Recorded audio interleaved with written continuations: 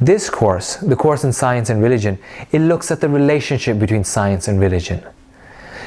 With the rise of science, has God become obsolete? Has the place of religion become obsolete? In our modern world, in the postmodern world, do we need religion anymore? Or has religion been moved to the platform of fairy tales?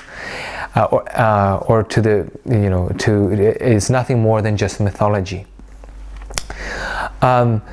As science progresses, however, we find that science is itself asking many religious questions. Science itself is now raising the same questions that theologians have raised for many centuries. Science is raising questions that theologians have pondered since many centuries. So,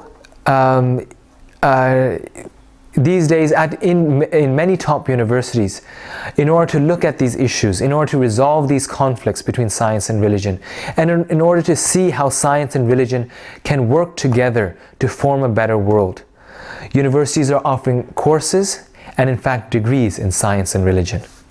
And this course is looking at the major issues and major, you could say, discussions surrounding the issue of, or the relationship between science and religion. So, if you would like to bring these two worlds together, if you would like to see how science and religion can work together and what challenges they raise for one another, then this is the place to be.